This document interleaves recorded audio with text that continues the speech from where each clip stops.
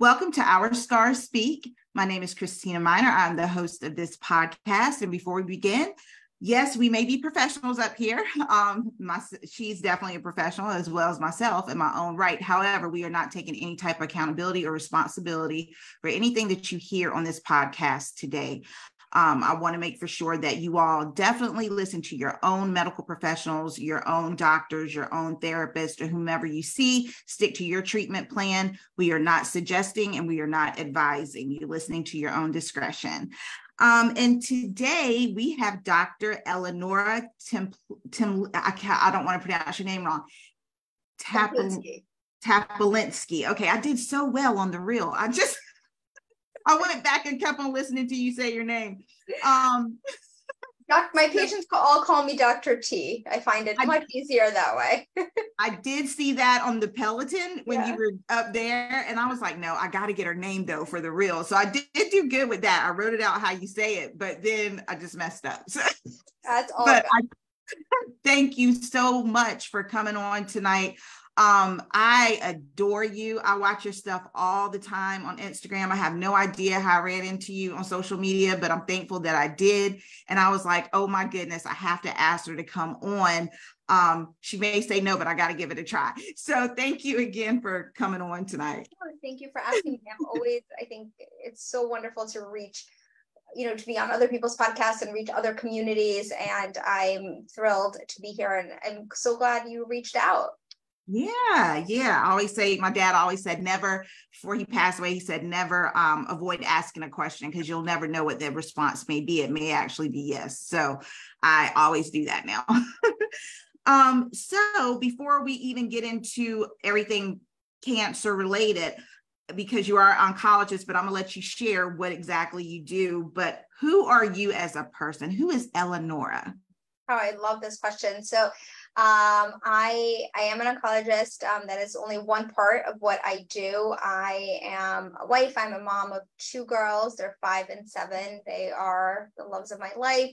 I'm a runner. I run marathons, and that is really the one thing that I do for me only. I think we do so many things for so many people in our lives, but running is really, for me, it's the time where I can disconnect from the world. And people always ask, well, what do you do? You're running these, for hours. What do you think about it? And honestly, nothing. Like, I zone out. That is just really my time to be present and engaged with myself. I love books. I love owning books. I have books all over my house. I read a lot. I own a lot more books than I read. I love traveling, and I think that it's really important. And I think what you're doing in humanizing medicine and humanizing doctors is so important, because at the end of it, medicine is one part of what we do, but we're all multifaceted people. And so I think, starting off this way is really, really great. Yeah. And that the reason for that, like I shared with you before, is for that particular reason. Just like I found on a lot of interviews that I've gone on, people are like, okay, what happened from the day that you found out you had breast cancer? I'm like, wait a minute. I mean, thank you for the opportunity, but I'm more than that. I had a life before breast cancer. So that's why I always ask people before, during, and now. And the same with the professionals. Who are you? And now, how did you get to this particular part of your life? But I think it's important to know the person, with what information they're willing to share. So thank you for doing that. So I would like to know, basically, just before you became a doctor, like what even guided you to become an oncologist or to go to medical school? Was it personal? Was it, due to someone in the family, or just something that you had a love for? So I've always wanted to be a doctor. It's like a very cliche story, but so I was not born in the United States. My family immigrated here from the former Soviet Union, Ukraine now. And my parents when we immigrated here, I was young. My parents were taking night classes, learning English. And I was at home with my baby sister, and she had fallen and split her lip on a rocking chair, and I cleaned it up. And honestly, like, it's so cliche, but I was like, no, I'm going to be a doctor. And like, I'm the type of person, like, if I say it, I'm going to do it. And so that was it. Like, from the time I was very young, I was like, I'm going to be a doctor. And then my grandmother did have ovarian cancer. She passed away from that in 2005. And so I always knew I loved women's health.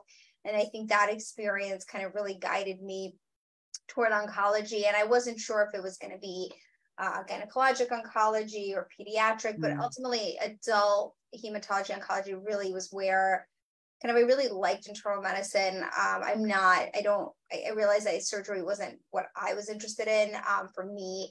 And so it kind of just all kind of fit together. And I minored in women and gender studies in college, and I really like that women's advocacy. And now, I mean, I treat breast and gynecologic cancer. So it's really kind of, you know, sometimes things align the way that they're meant to. And for me, like, it just aligned perfectly because I get to do what I've always wanted to do. Right. And what's your full title? So I'm the head of breast and gynecologic medical oncology at Valley Health System in New Jersey. I'm also a clinical assistant professor of medicine at Mount Sinai in New York. Okay. Because I was like, I know she's part of Mount Sinai, but I did research. We're an affiliate of Mount Sinai. So Mount Sinai has a lot of hospitals that are kind of part of the network. It's probably more complicated than it really is, but you know, we're one of the Mount Sinai kind of affiliates. So I work only in New Jersey, but I'm part of the Mount Sinai network. Okay, so what I predicted was correct. Well, not predicted, but I did my research and I was like, okay, it looks like they're affiliated or linked or something, but maybe Mount Sinai is the major hospital. Okay, great. So that's sort of like what led you then exactly far as like with your grandmother, like you have an actual personal connection, like it's personal for you to a degree as well when it comes to cancer, it sounds like, because of what your grandmother went through.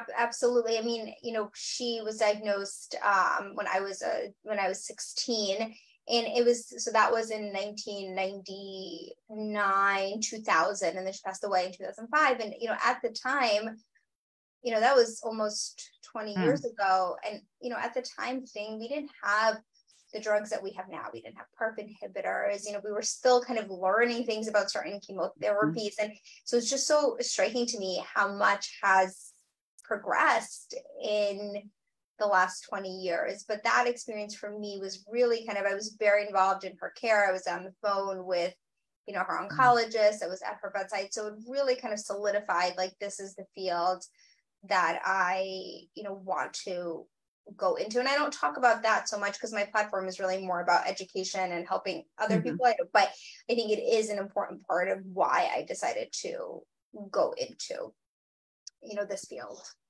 That's very important. I think a lot of times as a patient, and also I used to work in the medical field as well. And so my reason for going that direction, I was a nursing assistant at the time. I was a level 2 nursing assistant and I loved it. But it came from helping care for my aunt who was passing away of cancer. And I think when we share, you know, we don't want to share too much of our personal life, but when we have those links, it really can help the patient to say, oh, okay, wow, they understand. They may not understand what I'm going through, but they've seen someone who's going through what I'm going through. And I think it just brings like the personal part into it as well. Absolutely. I will add that, you know, when you're seeing your oncologist or any other doctor that you have a relationship with, and you're seeing this person over and over again. And I think whatever you do have to find that common, that link or something that unites you, that you connect with beyond just that disease. Yeah, that's true. Because I know when I didn't know at the time, when I was saying what I was saying to my doctor, but when my first consultation, which we're going to get into in just a second, I looked at her and I was like, I need for you to treat me as if I was your mom or yourself or your sister or somebody close, not just to practice medicine. Like, I need for you to make this personal because I don't know what's going on and I'm trusting you with my health. But then I found out that her mother did have breast cancer before. So that was like her driving force too. Like, she wants to get rid of cancer completely.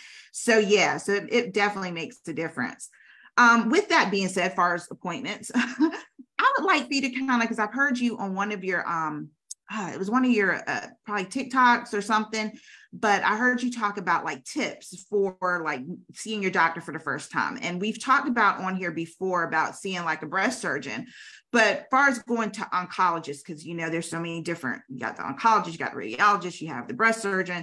So for you, do you have any tips or anything you would like for people to know, like when they're first coming to you, things maybe they could expect or things they may need to definitely take in consideration far as talking to their oncologist?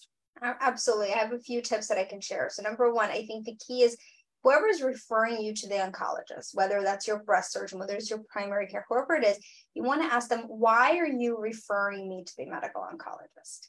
And it seems silly, but I can't tell you how many people I see who think that I said, you know, do you know why you're here? Because I don't want to start talking about chemotherapy if you have no idea that you need chemo, right? Because then it's a disconnect from the beginning. And I can't tell you how people are like, oh, we're going to talk about radiation. No, we're not going to do that because I'm not the radiation doctor. Where people are like, I don't know why I'm here. And so when you know what you're coming to talk about, or it may be, you know, your breast surgeon may say, I don't know what treatment you need, but you need some treatment. And that's where you're going to see the medical oncologist. So I think just being a little bit prepared, number one. Number two is write down your questions in advance. And if you don't know, if you're not sure what to ask, there's a lot of resources online. You can even search, you know, what to ask a medical oncologist. But I think at least reading some of those questions and writing them down, people think they remember, and there's a lot that happens at that visit, and you don't. And so that way you don't miss anything. And number three is bring someone with you. And if you can't bring someone with you, there are ways that you can either have maybe your family or your friend is working, so maybe they can be on FaceTime or on the phone, or maybe ask if you can record if you don't have anyone with you. And then sometimes people truly just don't have someone they can bring it. And if that's the case, my best advice here is reach out. There's so many, you know, Facebook groups. And I've had people say, I posted in my group and I said, I'm newly diagnosed with breast cancer. I don't have anyone to take me. Is there anyone available? And there are so many people in these communities that want to help, that maybe are retired, they're giving back of their time. And it can be, it's a little bit vulnerable putting yourself out there, but it can really help, because coming alone, I think, is hard. And you just don't retain as much. So in those cases, maybe you ask if you can record, or, you know, say, can you take some notes from, you know, whatever it is. And our cancer center, we actually, like, our navigator, if you really don't have anyone, our navigator can come up and sit with you and help you. So I think there's ways, but I think the key is, you know, not being afraid to ask. Right. That's so important. So important. I always tell people, ask to record, because so many people have to go by themselves. But yeah, having that network, because honestly, cancer, I had a problem with vulnerability until I had cancer. And it just kind of makes you vulnerable, because you have to lean on other people, especially when you're getting surgeries and things of that nature. So yeah, I totally agree with that. So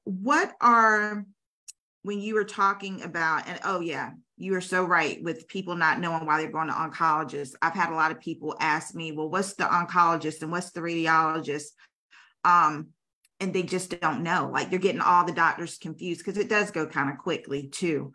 And I will say too that, you know, if this is your first experience with cancer, there's really no reason why you would know all these differences and these nuances. So don't feel bad about that. I think it's okay to say, hey, can you just tell me who are all the members of my team and what do they do? Like, that's okay to ask. I think you're right. I think there is this level of vulnerability that we have to kind of put out there. And it's hard if you are a woman who does everything, or a man who does everything for themselves. But you know what, like, the more we lean on others, the better the experience can be. Absolutely. And I think having such a good support team, even at the hospital, like you said, your navigator, that's awesome. That's like probably the first time I've heard of a hospital doing that. For me, it was, she sat me down with my family and went over each doctor I potentially could have, which I thought that was phenomenal, because I worked in, you know, medical field, but it wasn't necessarily with cancer patients all the time, unless they were coming and they, you know, ICU. But it makes a total difference when you have some information ahead of time. So I'm gonna let you just have the open to do what you do when it comes to talking about different treatments. I know that there's so much you could say about it because there's so much to say about everything, but I'm going to let you have the floor here and kind of go over certain things. I know some people have a question about what's the differences between chemo and immunotherapy and endocrine therapy. Those are the three that I hear about those are the ones that I hear about where people get really confused, but I also know that can be broken down even more, but I'm going to let you have the floor and just take over and share. So I will try to keep it quick or brief. So when we think about, because I could talk for a really long time. When we think about why people see the medical oncologist, we know, so you have surgery to remove your cancer, and then you make radiation to kind of reduce the risk of recurrence and kill any microscopic cells. And for systemic therapy, so this is therapy that goes through the whole body, you're going to see a medical oncologist. So we think about breast cancer, there's a number of things that we look at, but how we decide what kind of systemic therapy is really based on a couple of factors. It's based on the size of the cancer. It's based on how many, or if lymph nodes are involved, if they're involved, how many. It's based on your estrogen, progesterone receptor status, and your HER2 status. And these are biomarkers. And if you have the presence or absence of certain biomarkers, then that guides the treatment. Okay, and I'm not going to go into how we determine each one because it's a very nuanced and individual conversation, but these are just some of the things that we look at. And then we get a stage, and then that also guides us as well. So chemotherapy, we use chemotherapy for cancers that do tend to be either bigger, positive lymph nodes. If they're hormone receptor positive, they may have a high oncotype. For HER2 positive, we use chemo. For triple negative, we use chemo. And the easiest way to think about it is, if we feel based on all those factors that the cancer has a higher risk of recurrence, we want to kind of add more aggressive treatment to that. And that's where chemotherapy comes in. So chemotherapy is killing rapidly growing cells in our body. And that's why when you give chemo, people may lose their hair because our hair cells are rapidly growing. We may get mouth sores or nausea and vomiting because the cells of the GI tract are rapidly growing. Your blood counts may drop. So that's why you get all those side effects. So any rapidly growing cells in the body, the chemotherapy really doesn't discriminate. It just kind of comes in and tries to kill all those cells. Immunotherapy is different. Now, right now, we only use immunotherapy for triple negative breast cancer and many other cancer types outside of breast cancer. And the way immunotherapy works, it actually tells your immune system to attack the cancer. So without immunotherapy, your body says, hey, cancer, come into my house, come live here. When we think about when we get a virus, your immune system attacks the virus, right? Gears up and fights the virus. It doesn't do that with cancer until you give it chemotherapy, until you give it immunotherapy. When you give it immunotherapy, that triggers your immune system to attack the cancer.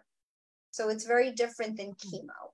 So the immunotherapy is really harvesting your own immune system to fight the cancer because it's not doing that without those medications. Okay. Then we have endocrine therapy. This is also known as hormone therapy or anti-hormone therapy. So these are for patients who have hormone receptor positive breast cancer, which means that the cancer is in some way driven by the growth of estrogen. Okay. And what these medications do, there's tamoxifen, there's aromatase inhibitors, but what they do is they block estrogen in different ways. They all have different mechanisms of action. They block estrogen from going to the cancer cell, if there's any residual cells in the body, or they block the production of estrogen altogether so that there's no estrogen in the body to go. So that's when people get hot flashes, joint pains. Those are side effects of not having estrogen. Right. So, and I think where, and the last thing, the other targeted therapy is anti-HER2 therapy for patients that are HER2 positive. This is very targeted therapy that targets that HER2 receptor. And I think, one of the challenges with any cancer treatment, and especially in breast cancer and survivorship, is, people go through early menopause. They go through all these horrible side effects of mood changes, hot flashes, night sweats, vaginal dryness, impact on libido, mood changes, and all of that.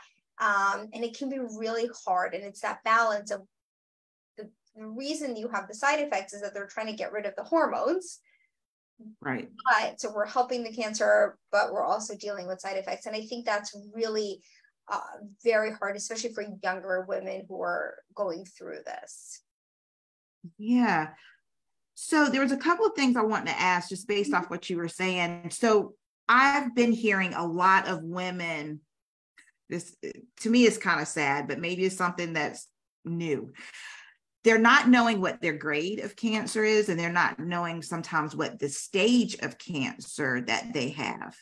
Now they've gone through treatment or they're in treatment, but they don't have this information. Are some, I know you can't speak to every, to other people's practices, but is there, are doctors starting to kind of stay away from really leaning on explaining what the stage is and the grade is to the patients now? I don't think so. To be honest, I think there's just so much information that gets said. And I think grade, so grade tells you there's grade 1, grade 2, grade 3. Now you can find that on your biopsy and on your pathology report. So if you're listening, first thing you want to do is go pull that report up and it'll be on there. So it tells you how quickly the cancer is growing. And when grade 1 is, they look at it under the microscope and it looks similar to a breast cancer cell. There's some changes to a normal breast cell. Then grade 2, it's growing. And grade 3, it's growing really rapidly. So it really doesn't resemble, when they look at it under the microscope, it doesn't resemble a normal breast cell. So grade 3 tends to be more aggressive. These are the cancers that are more likely maybe to be triple negative, be associated with a higher oncotype. A lot of times people with grade 3 do need chemo, but not always, because remember, we're taking all those factors into account. Now, stage, I think the challenge here is that your stage is not going to be listed on your pathology report. Right. And this is when I do always try to say, your stage of the cancer is this, and this is how we've come up with it. It's based on all of those different factors. But if you're not told the stage, and maybe you were, and maybe it was just kind of overlooked, or sometimes if you get chemo first, it's a little bit hard to stage it because you're not, you're like, well, it's like this size on the MRI, it's a little different on the mammogram, so it can be a little fuzzy. I would just ask your oncologist, hey, what was my stage? Because we know that honestly, only about 50% of what's said in an appointment truly gets retained. And so I don't mind people say to me, hey, no, we went over this, but can we go over this again? Or I just want to clarify what my stage was. Because I think when we take a step back, when you're diagnosed, this is a life-changing event. And there's so much happening. You're shuffled test to test, biopsy, doctor's visits, and you're just trying to survive, honestly.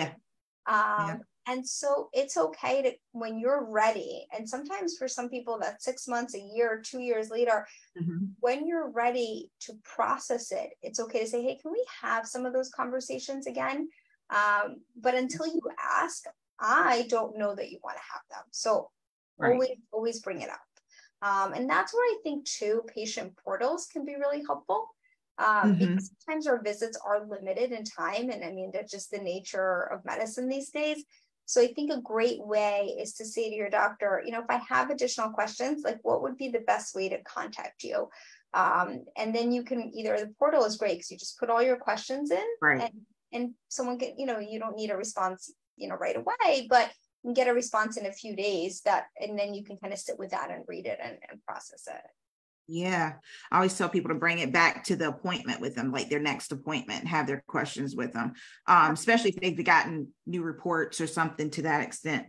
When it comes to, so let me ask you, because I get this question a lot too, as far as, so DCIS. So when it comes to that, I do know, because that's what I had, but a lot of people ask this question. I'm like, okay, hopefully she'll touch on to this.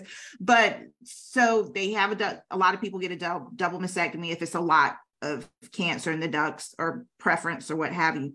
So if they do that and they don't get, say if they're grade 3, because a lot of people worry, well, I was grade 3 and I wasn't given I wasn't given any type of hormone therapy. And I'm like, well, I'm not your doctor, but they usually, from my understanding, they don't, but ask your doctor. So, so I was just curious if you could kind of speak on that a little bit, as far as like with DCIS and the treatment of that, especially grade 3, because there's been a lot of people asking questions about grade 3. Absolutely. So it's a great question. So remember, why do we give endocrine therapy? We give endocrine or hormone therapy, those terms are used interchangeably, they're given to reduce the risk of recurrence. Recurrence either in the breasts or anywhere else in the body. So for ductal carcinoma in situ, by definition, it is confined to the ducts. So they have not broken out of the ducts. They can't spread out of the ducts. They can't spread into the lymph nodes. They can't go anywhere else in the body. And so with DCIS, if you have a bilateral mastectomy, then it's essentially curable because you've removed everything. You know, there are with a mastectomy, there is a chance of retaining 0 to like 1% of breast tissue, but we don't find that the benefit of the side effects of hormone therapy, you know, don't outweigh the benefits rather. For invasive ductal carcinoma, even if you've had a bilateral mastectomy, because it's invasive, it can't go to the lymph nodes. There could be a cell floating around. That's why we give the endocrine therapy. So for DCIS, having a bilateral mastectomy is curable. So there's nothing else you need to reduce recurrence risk, different than invasive cancer. And so for DCIS, grade 1 or 2 or 3, if you've had a bilateral, you're done. It's very different if you have like some micro invasion or, you know, focus of invasive cancer, but for just pure DCIS. Yeah, because I think the biggest thing was because of the grade of it, scared of like a secondary cancer, because you know the web, you know, and says things like, oh well, you're high risk for this, that, or the third. Which that makes perfect sense. But we know that there's no benefit. You're just going to create more side effects without benefit. And far as before we get some new information that I'm sure you have for us, you spoke about how these medications, especially like hormone therapy, can produce women to kind of like just go into menopause because you're blocking things. Well, you know, so you're like your libido, things of that nature. So are there medications that they could talk to their doctor about as far as like if their lifestyle, because, you know, we go through so much with surgery in our bodies and, you know, wanting to be sexual, and then it can be the mental part of it all. But then when your body feels like it can't react in the way it used to react, are there medications that you all can kind of like give us or give the patient, or anything that the patient may need to know far as when it comes to like their sex drive and things of that nature? Absolutely. We sometimes we actually put people into menopause. We shut down their ovaries willingly because we know that reduces the risk of recurrence, and then you add that to all these medications, and it's a perfect storm for a lot of these, you know, menopausal side effects. And there are medications. I think the key is really to be open and honest with your doctor and your healthcare team about what you're experiencing, because I see this all the time. People say, yes, I'm having vaginal dryness. It's, you know, impacting my libido, but it's not that bad. But, you know, and I think we all as women try to downplay some of our side effects. And what I hear a lot, and I hate this, is people say, but I'm lucky to be alive. Well, no. Like yes, I think you want to be grateful that you're here and that you don't have cancer, but you also, that doesn't mean that you should put down some of these really important issues that we're facing. And I hear this balance, you know, all the time. And I think I always tell people, you can be grateful about that you had an earlier stage cancer, or that you don't have cancer right now. You know, maybe you can be grateful you didn't need chemo or things like that, but you can also be angry and sad and upset about the side effects and what you have to live with. But there are medications. There's medications for hot flashes. There's certain things we can do for joint pain. There's absolutely things we can do for vaginal dryness. Vaginal estrogen is something we use a lot and can be very helpful. There are medications for hypoactive sexual desire. So there's things, and you know, the thing is too, there's so much more research being done on survivorship topics these days, which is really important. Things that we didn't, you know, have data. There was a new non-hormonal medication approved for hot flashes earlier this year, which is great for our patients. I think a lot of people struggle with not being able to take hormone replacement therapy if they've gone through menopause and they had a hormone receptor positive breast cancer. But there are ways that we can manage those side effects. I think, again, just comes back to that communication. And I think what you said is really important is, you know, when you come, bring your questions to the visit and schedule another visit if you have to. I will say that sometimes it's not enough time to go over everything. So I think this is where it's okay to say, hey, you know, I know we touched on this today. I'm still struggling with this and this. Can I set up another appointment? And then you have doctor's undivided attention to talk about that. Absolutely. And then also there's so many support groups now that can help with this or help you develop the questions. The one that I'm connected with, they have actual social workers that, you know, talk to us and can help us. So I think it's important, like you, and social media. I mean, there's groups there if you don't want to go into an actual group, like at a hospital. And you can get so much, you can get a lot of information from all those resources that you compile and then bring to your doctor and say, you know, these are things that I've read about. Can we talk about them? Right. Something that you said, and I have to just commend you for saying it. I seen it on your IG the other day. You said that don't tell people that you have the good cancer. That happened to me. And I was like, oh my God, a doctor said it. Thank God. Because I was on the phone. I got my report from the radiologist and she was like, oh, you have, you know, well, this was the second set of biopsies. And she's like, oh, well, you do have ductal carcinoma in situ. All I heard was carcinoma. I heard nothing else. Yep. So I was like, you're saying I have cancer? And she's like, yeah, but it's the best one you could have. I was like, what?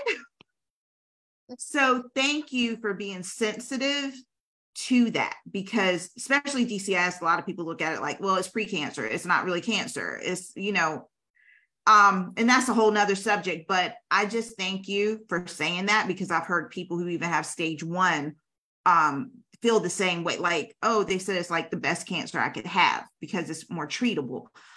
Thank you for that. Well, and I think what happens when we tell people that, then people feel guilty about experiencing anything that they experience because but it's stage 1, right? It's the good cancer. And all cancer is, again, like I said earlier, is life-changing. Your entire world changes. You know, I like to tell people when we break down, I say these are good prognostic factors, you know. So I think it's important to talk about within, okay, you've been diagnosed, what are things that guide us in terms of prognosis? We have good prognostic factors and things like that. But I think when we just kind of say, oh, don't worry about it, it's the good cancer, it really negates people's experiences and creates this conflict for them in terms of how they should feel going forward. It makes them feel like their experiences aren't important. Right. Because there's a lot of mental to this. And that's where our scars speak came from. It was like, we're speaking about the mental and the physical scars of what we've gone through. And with it, you have some people have PTSD through this, you know, post-traumatic stress disorder and PTSS. So we have so many of those factors, and the chemo brain, which now I'm thankful that they are kind of not negating that chemo can't produce memory issues, but I'm thankful they're trying to change the wording of that to more cognitive impairment, because I know I've never gone through chemo, but it was like, as soon as I found out about diagnosis and everything started moving, I started forgetting. Because everything is overwhelming. So that can play a part in your process as far as mentally. So thank you again for saying that. Before you go into some of the new things that's going on in the world of breast cancer, what are some things that you can speak to men? Because I know that there's a lot of men who, I just thought about this, because a lot of men they're even more starting to become diagnosed with breast cancer. And there anything that you really want them to know, far as when it comes to maybe the oncology part of it, or whatever you want to share? I think, it's a great topic. I think male breast cancer is much less common, but it's increasing, number one, like you said. And I do think men, based on the research that's out there, tend to feel a little bit more stigmatized they sometimes men feel like, oh, this is a woman's disease, and obviously it shouldn't be like that, but that is how they feel. And I think it is challenging from an oncology perspective, because male breast cancer is so rare that all of the treatments all of the trials may have 5 to 10 men and hundreds of women. So all that data is, extrapolated from women. And I think that's hard, because how can you say a drug's going to work if it really hasn't been studied in your in a specific population? There are focuses now on really making sure we have more male representation, that we're really studying male breast cancer. But I think what's important for men to know is men can get breast cancer too. Actually, a lot of people don't know that. And so if you feel a lump, you feel a mass, that's not something to ignore, and that really comes back to what I say about anything is we all know our bodies the best. If something doesn't feel right, it's important to get it checked out. A lot of times people are scared, they're nervous, they're embarrassed, and they don't. But then that's when things grow. And I think, that's something that I always kind of push on is, being your own advocate, because that no one's going to do it for you as well as you can. Nope.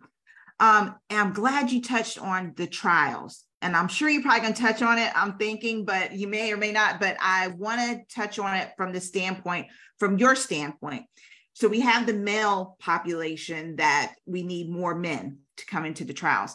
I also know, as an African-American woman, we're not in trials as much either. Now, with that being said, I think I'm going to speak from my own perspective. And this is my own opinion. I think it's a couple of reasons why. Number one, we got the history of the medical profession in our community and the damage that it has caused years ago, which still is that generational trauma that we're still dealing with. Also, just getting education and information to women of color, or not just Black women, but even Latina women or Latina men. So I was just wondering, from your standpoint as a physician, what are you seeing there with the trials? Because I know most of the trials, I look at the numbers often, and it's a lot of, Caucasian people in the trials, more so than African-American or the other, or men. So what is and I try so hard to try to share with people, like, please do surveys, do trials, we need all this data to be able to treat, because I really believe in my heart, and I could be wrong, so please correct me, we're all differently genetically made up differently. And I think that certain races may be even made up differently. There's studies out there trying to say that anyway, as far as the genetics, but I just want to hear your voice on like the trials and as far as the different communities. Absolutely. I'm so glad you brought this up. And as I was talking about men, I wanted to say it. So I'm glad we're talking about it now. So we need clinical trials, right? That is how we drive progress. That is how we drive new drugs. We test hypotheses. But yes, there is a lack of diversity in trials. And I will say that there is a huge push in the oncology community to remedy this. And a lot of it, there are all the reasons that you touched on. Yes, there is distrust in the medical profession, distrust in clinical trials. And the challenge is that it's not as simple as saying, from me sitting down with a patient and saying, I'd like you to go on a trial. And they say, maybe they have that distrust or that nervousness or hesitation. We have to keep talking about it. But it can be hard. I think it's challenging when a drug is approved and we say, well, these are the most common side effects, but they weren't studied in African-American women, or only 4% were African-American. How can you extrapolate, right? How can we counsel our patients on what to expect if we don't have the data? I think part of it too is bringing clinical trials outside of the big academic centers and bring them to the community, because I work in a community setting. The majority of patients are treated in the community. And so when we have trials that live in big cancer centers, well, there tends to be less of a diversity in certain cancer centers, but who goes there? Because maybe it's expensive to drive there, or parking, there's all these social determinants of health that that really play a role in who gets to go to which centers. Getting a second opinion can be really hard if you don't have the financial resources to do it. And I mean, this is a bigger topic. Yeah. But I think for all of those reasons, it's so important to increase diversity in trials. And there are a number, the big organizations, ASCO, the American Society for Clinical Oncology, among others, are really pushing this as a top priority. And so I do think that things will change. Now trials report on what is the ethnic and racial breakdown. So exactly, who was in the study, what are, and how, and I'll just give you an example. There were 2 studies published recently about the differences in how in oncotype testing for Black and white women, and how it's maybe not as reliable in Black women compared to white women, right? Well, we need that data, because if we're then using Oncotype for everyone, maybe that's not the right test to use. Another study, which I think is really important, it was about a couple of months ago, and they looked at, we always tell people, okay, start breast cancer screening at age 40, okay, for average risk women, younger if you're at higher risk. And what they did was they actually created these models to see, should Black women start at the same time as white women? And they found that they shouldn't, that actually, if we want to save the most lives, Black women need to start screening earlier, right? So, I mean, these are tangible differences in outcomes, and so I think it's really, I can't say enough about the importance of trials, but I'm going to ask you a question. As a provider, as someone, sitting down with a patient, say I have an African-American woman in her family, or a Latina woman, I can sense that there is some distrust. How do we bridge that gap? You have to explain everything. And what I mean by that, and I'm gonna give you an example. One time I had seroma, and it was a description, but not the word. So I'm looking like, because and it wasn't that she was trying to be insulting. She was just trying to explain what it was. So I tell people all the time, don't just give half information, give the full picture, take time. We don't trust you all the time. I'm just being honest. And it's not necessarily we as a whole, I'm gonna speak for myself, but a lot of times in the African-American community, primarily, I'm gonna kind of speak for, not everybody, but we don't always trust, because we've seen what happened to Henrietta Lacks and the Tuskegee Project. Those things are still very prevalent in our heads to this day. And then you have the generations before us, like, be careful with the doctors and stuff like that. Now, I came from a different situation where my mom pushed us, like, you're gonna go to the doctor, but that's not everybody's story. And then, like you said, there's transportation. So if those needs aren't met, then why would I even come to your place of service in the first place? I can't get there, number one. But if I get there, don't talk down to me. A lot of times that's a big thing. And I don't think sometimes certain physicians understand how they're talking down to people. Another example, I had a client one time, and I took her to the doctor, and I was advocating for her. And I was kind of taken back, because this was an African-American physician. And I looked at her file, and I was like, oh, you have COPD. And he was like, yeah, she has it. And I was like, so you have constructive, pulmonary disease. And she was like, chronic obstructive pulmonary disease. And he's like, how do you know that? Because I know about it. Don't ask me how I know, but why don't she know? Yeah. She wouldn't understand it.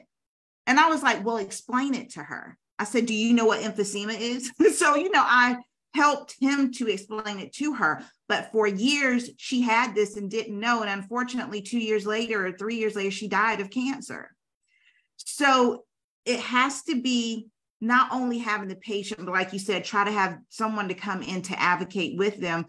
But do not talk down to people, and take your time and explain. I think a lot of times we feel rushed, and that's probably just not African-American, but you just feel rushed because y'all only have so much time to talk to someone.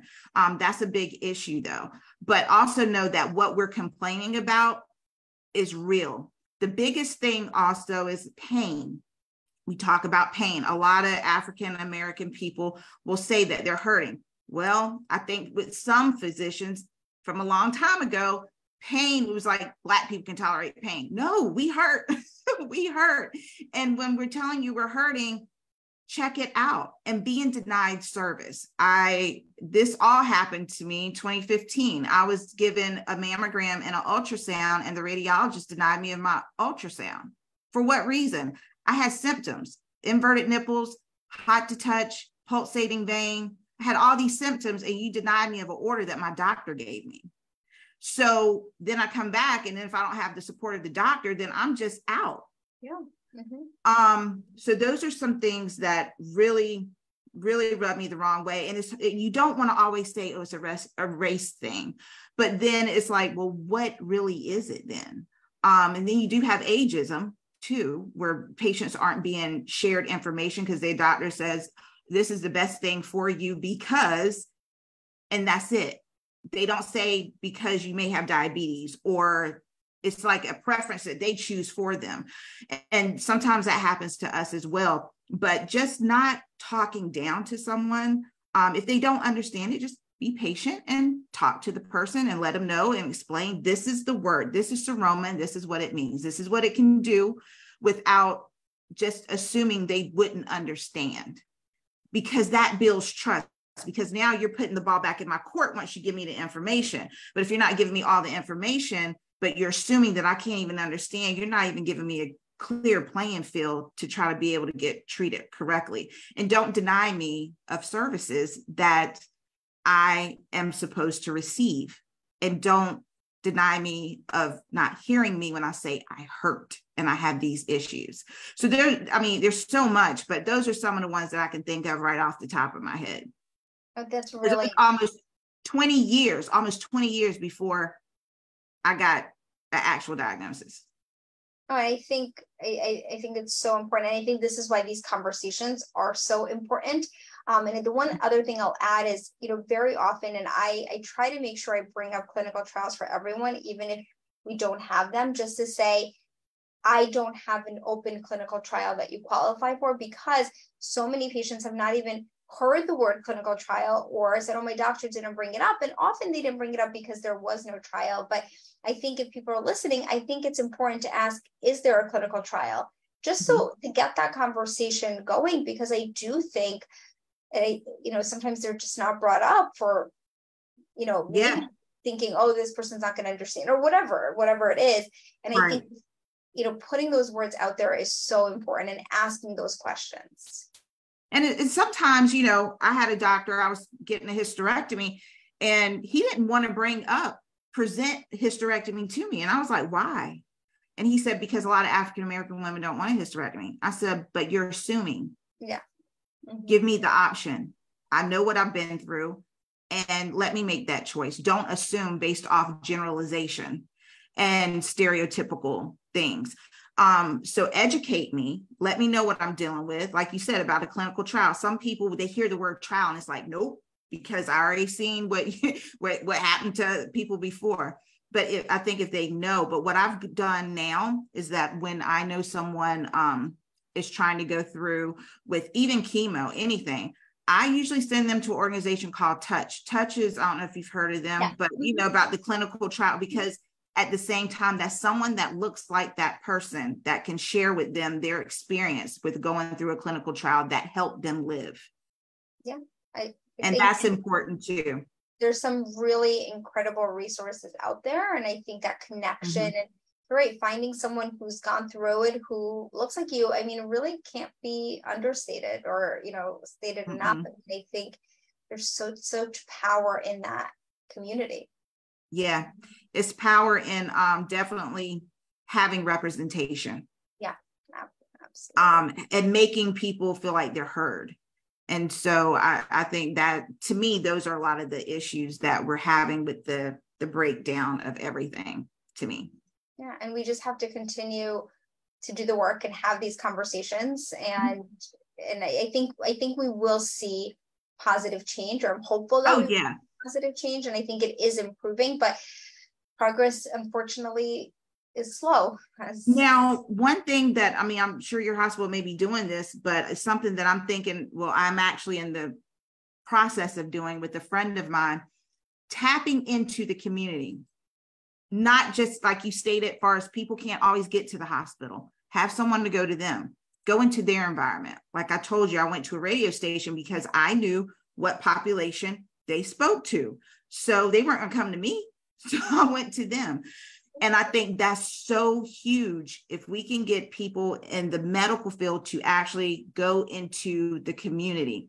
I'm not saying just during an event or during October. I'm talking about ever so often. Okay, we're going to go to this particular, low income, environment. And we're going to talk to the housing office, because a lot of them usually have classrooms where you can teach. And we're going to teach classes. That's an option. But to wait for someone to come to us is not going to always happen. So we have to go there. Yes, you have to go in those high risk areas and not just during an event. And I think I'll add to that, not just during work hours. Absolutely. At night or on a weekend. And I think very often, the healthcare system, I will say, is really not set up for people who work, because especially people who, I've had patients tell me, I can't come today because I'm going to lose 4 hours of my salary, or I'm afraid I'm going to lose my job. And if I lose my job, and so I think that you can't live. Have to be, we have to have these events when people can come, and we have to have not just events, we have to have access to healthcare during evening hours and weekend hours. And I think it's challenging and it requires a lot of creativity, but we got to get, it's impossible to say to people, well, we're open from 9 to 5. Sorry, you work from 8 to 6, like too bad. Like, and then I think, too, people get labeled, and I hate to say this, sometimes people get labeled as non-compliant. Yeah. They're not coming to their appointments, but they literally can't get there. And I think this is not necessarily just a racial, barrier. Right. But when we talk about, again, that social determinants of health and socioeconomic status, I had a woman recently, and she'd missed a couple of appointments, and she just said, I can't use my phone during the day, and I can't make it to my appointments because I'm going to lose my job. Yeah. And she's like, I want to come to my appointments, but I don't know what else to do. So I think that again is asking those questions, what's going on at home. And I think this comes back to what you said about knowing the person more than the person is not their cancer. You are not your cancer. You are so much more than that. And if we know where people are struggling with, or even ask, I think you just really can have a better understanding in a relationship. Absolutely. And that's why I'm really focusing on certain areas where I live, to go into those areas. I did it as a case manager for mental health, so I can do it as what I'm doing right now and go during the evening or early morning or whenever. And that also something my friend and I are working on, are going into military bases, because my husband was active duty. He's retired now. Her husband's currently active duty. People think, oh, they got medical, they got all that. Yeah, but they always don't know. So that's another population of people, but they're not necessarily, they go to the doctor, but they're not necessarily going to have a conversation. Usually when they're having a conversation, it's about selling Tupperware, or pampered stuff and chilling and, trying to pray our husbands come back from deployment, and some of them are working. So going into that establishment, because we have the ability to do so, because we still have access to that, we're doing that as well. So I know that you wanted me to touch on some of the new things. Yeah. Please. I'm sorry. I think we're going to have to do a part 2. We are definitely. If you're willing to come on, I can talk to you forever. But I'm definitely willing to come on. But I do have a few minutes, so let's maybe quickly. I think, again, there's so much new happening in breast cancer, and I think the thing I will say is that there's so many new drugs that we didn't have even just 2 to 3 years ago. The big game changer in breast cancer has been trastuzumab deruxtecan, which that is the generic name. The brand name is Enhertu, and it was initially approved for HER2 positive metastatic breast cancer. So when we think metastatic, cancer that has spread outside of the breast and the axilla or the armpit and elsewhere in the body. And there was a study that was presented at our big oncology meeting in June of 2022 called the Destiny Breast 04 trial. And they looked at we used to always think of you were either HER2 positive or HER2 negative, and they created this new category of HER2 low. So you weren't quite positive, but you were, you had some HER2 expression, and they found that in HER2 worked dramatically in that population. So it gave a new treatment option to 50% more patients with metastatic breast cancer, which was just really incredible. Wow. And we've had some other drugs that have followed, but this has really been a game changer for a lot of our patients. And there's so much more research ongoing. That's a class of medications called antibody drug conjugates, and we're seeing more new drugs in that space. And I think we're also honing in on who we need to treat with more, who we need to escalate, and where we can de-escalate. I think it's really this era of personalized medicine, of figuring out, we're still working on who is going to recur, who's not going to recur. And that's, I think it's getting there and it's coming slowly. But I think that breast cancer in 5 to 10 years is going to look very different than breast cancer now, in a good way. I think we're going to have new drugs, we're going to have new treatment options. People are going to live longer. We are seeing younger breast cancer, and we were talking about that. We're seeing younger cancer in general. There was a new study just published that said from 1990 through 2019, there has been a 79% increase in people getting diagnosed with cancer under 50. There's a new study talking about pollution and our air quality increases breast cancer risk, things in the environment. So I think we're also moving toward trying to get a better sense of more risk factors and how we can maybe modify that risk. But yes, there's a lot coming. It's good. There's a lot of change, which is great. Yeah, maybe next time we'll have you to come on and talk about the risk factors. Yeah, so we'll definitely get to that. So what was the reason for your song, Unstoppable? Sia, I think that's her name. So love that song. So backstory to that song. I think that song came out, I want to say I don't remember when it came out, but during COVID, and I know I'm pretty it was out. I remember it was sitting in the hospital parking lot. I had to go in and round, and that song was playing, and I was like, okay, I don't want to, the hospital at that point was, it was full of COVID. And I just remember being like, I don't want to go in there. And, it just kind of motivated me to do it. But I will say it always makes me think of all of my patients and how they are unstoppable during treatment and beyond, and how, people always say to me, I don't know how I can do this. I say, you have to. You don't have a choice. You have to do this. And so I think, to me, just really embodies kind of the spirit of oncology, that we keep going in the face of all of the hardships and the struggles and death. There is still light, and there's still joy. And you can have light and joy and love, and in the face of really awful sorrow and grief. So that song for me embodies all of that. Absolutely. And what's one word that you can leave with the audience to help them who are going through their scars and their wounds and they're having a difficult time? What's a word that you can leave with them, and why? I think endurance, or endure. I think that there's so much hardship, like I said, but yet, all the survivors, all the thrivers, all the previvors out there just continue to endure, because again, we move forward, right? And I think the other part is, I love Peloton, and this is a big saying on Peloton, but so I'm just gonna copy it, but forward is a pace. And I think sometimes when that progress feels really slow, you're just putting one foot forward, and that is still a pace, and you're still moving forward. Awesome. And where can people find you if they want to find you, or if you want them to find you? Absolutely. I hope you do. So I am Dr. Teplinsky on all social media platforms. It's the same. And I also do host a podcast called Interlude, where I really I share people's stories, whether they're professionals, whether they're patients, whether they're caregivers, but anyone who's been impacted by cancer in any way. And it really, I will say, talking to people has made me a better doctor, truly. And it's just something I love to do. And so I hope you check it out. Awesome. Well, I just want to leave you with this one thing, that you are a very fierce and compassionate person. I hope you stay that way. I hope you continue to listen to your patients. and just know that your scars in life, they do matter as well. And they do speak a story. And I'm thankful that you came up here and shared. And I know it has to be difficult at times, especially being a female in the profession that you're in, because primarily it's a lot of males, but you're still persevering, and we need you, and your voice matters, and continue to speak. We love you so much. Thank you.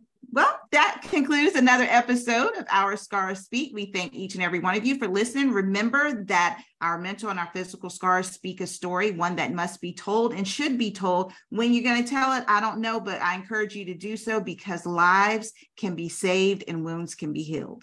Till next time, we see you later. Bye. Thank you.